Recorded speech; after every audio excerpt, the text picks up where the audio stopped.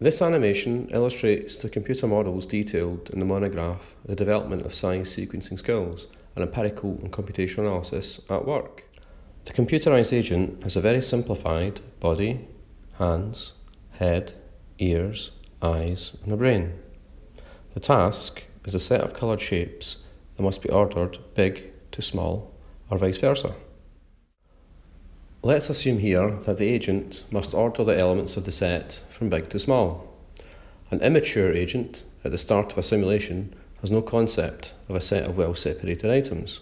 However, the agent has some pre-existing design constraints to get it off the ground. The agent has an inbuilt, very fuzzy concept of size relations. This means that it can only conceive of big and small classes, and it cannot initially identify specific sizes, such as second biggest. It just sees a set of stimuli as being in big or small classes, and that's it.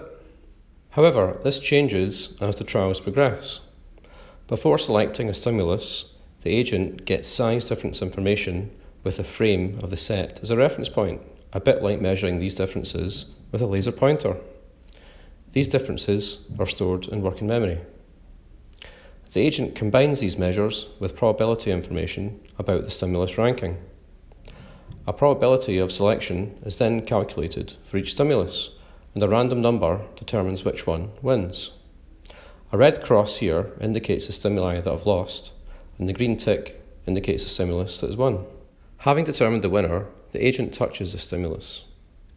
On correct selection, the agent's brain is updated with stimulus ranking information. Furthermore, the selected stimulus is inhibited from further touches.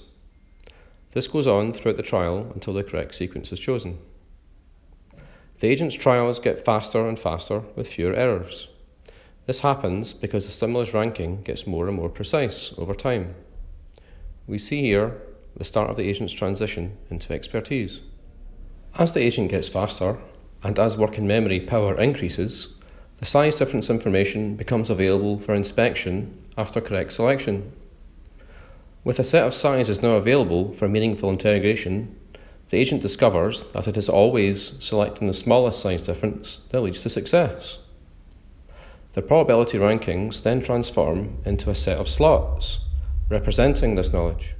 So we started with the agent making noisy, uncertain selections, driven only by big and small relational knowledge.